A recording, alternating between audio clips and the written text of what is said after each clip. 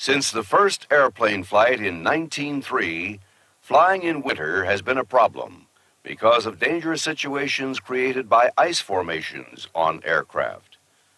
During the 1920s and 30s, when aviation was still in its infancy, the limitations of winter flying were very apparent. One example was the attempt to establish transatlantic routes between the United States and Europe over the North Atlantic, which were considered much too dangerous to fly. During the Second World War, more than 100 C-46 aircraft were lost while flying over the Himalayas between India and China. This route was known as the Hump. Responding to this need, the National Advisory Committee for Aeronautics, NACA, directed that an Icing Research Tunnel be constructed at the Aircraft Engine Research Laboratory, which was the former name of the Lewis Research Center.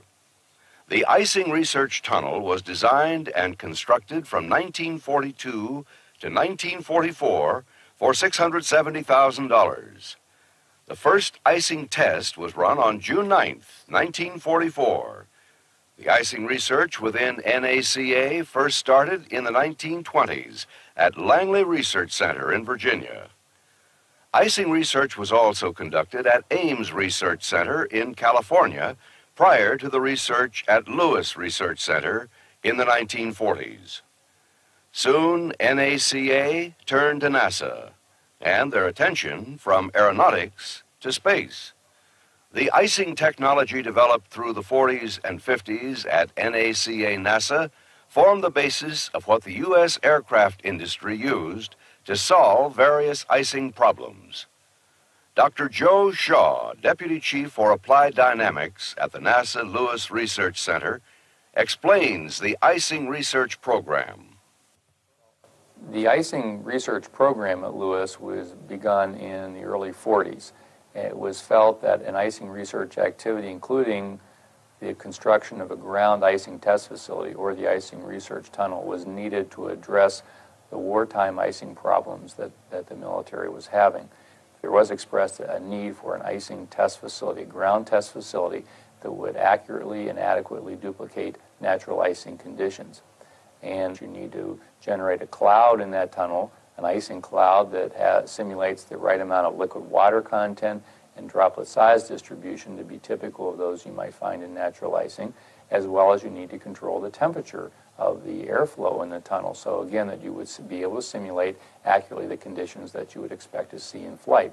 It is not the weight of the ice on the various parts of the aircraft that causes the problem, but the altered aerodynamics that change the performance, stability, and control characteristics of the airplane.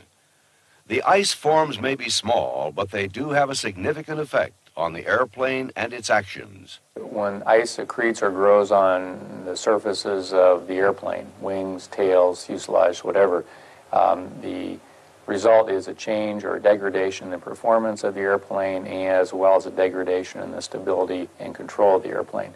If the ice shapes or ice accretions, as we call them, become severe enough, the stability and control of the aircraft can be completely lost, and the aircraft cannot be controlled.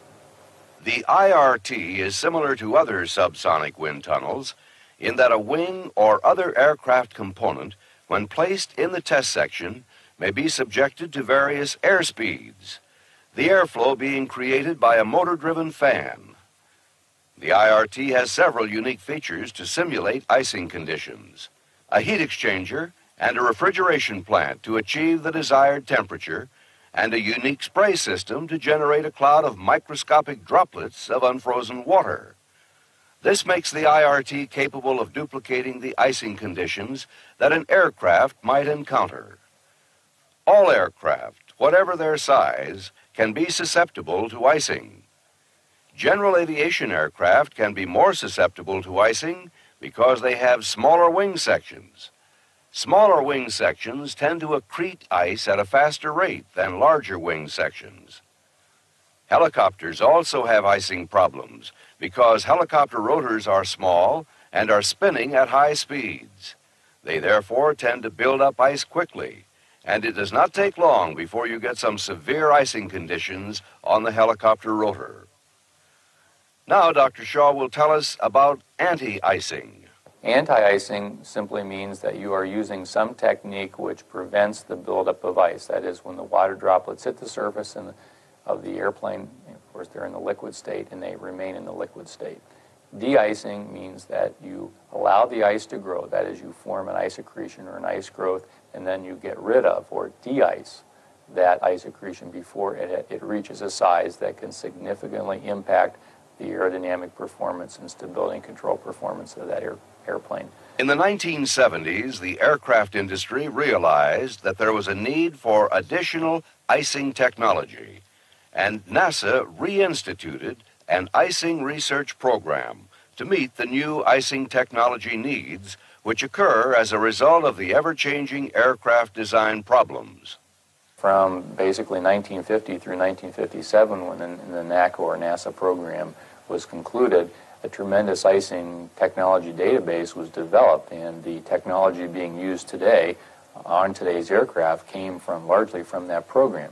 Examples of that would be the hot gas anti-icing system that is used by all transports today for ice protection.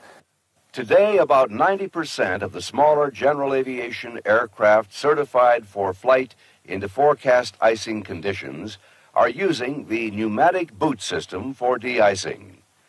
It was developed in the 1930s by the B.F. Goodrich Company. The pneumatic boot is a rubber boot placed over the leading edge of the wing or tail.